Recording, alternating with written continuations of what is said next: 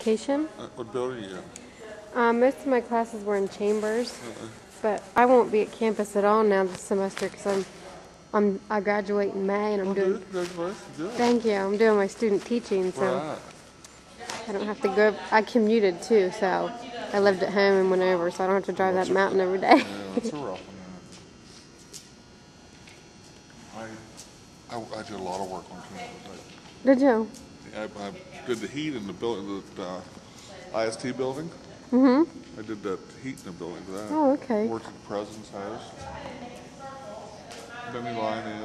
I spent about 17 years up there.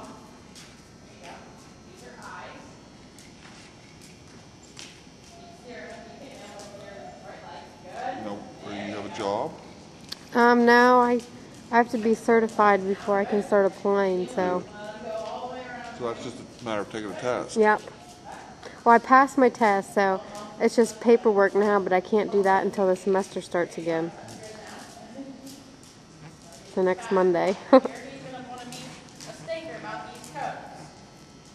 What are you student teaching at? At Armagh and Milroy. Oh, Yeah. yeah? There you go. Good. And then reach up there and stroke him. Good boy. Yeah. Good. And he's paying attention to you. He has his eye on you, his ear on you.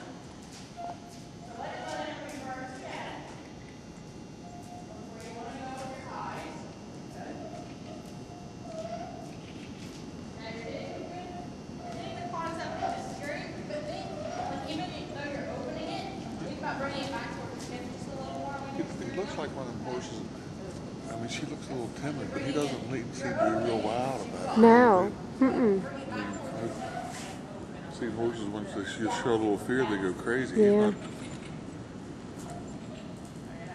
He's still got a lot of fundamentals, but I mean, he doesn't go crazy when she lets him go or something. No, he's very sensible. On the